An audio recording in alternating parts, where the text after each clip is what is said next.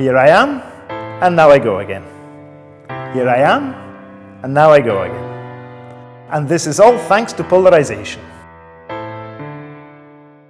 I'm standing behind a glass door.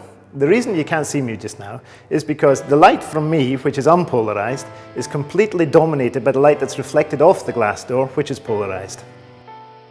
However, by using a polarizing filter to discriminate to get rid of this polarized light, hey presto, you can see me. Similar techniques are being used by astrophysicists as well, and not only for visible light. We are a group of scientists headed by Tony Dean from University of Southampton, and we work together since several years with the Istituto di Astrofisica Spaziale di Bologna and the Istituto di Astrofisica Spaziale di Roma, both belonging to INAF. You have seen these young scientists appearing and disappearing from behind the glass just because the light you have seen was polarized, so was able to go through the video camera in one occasion and not in the other one.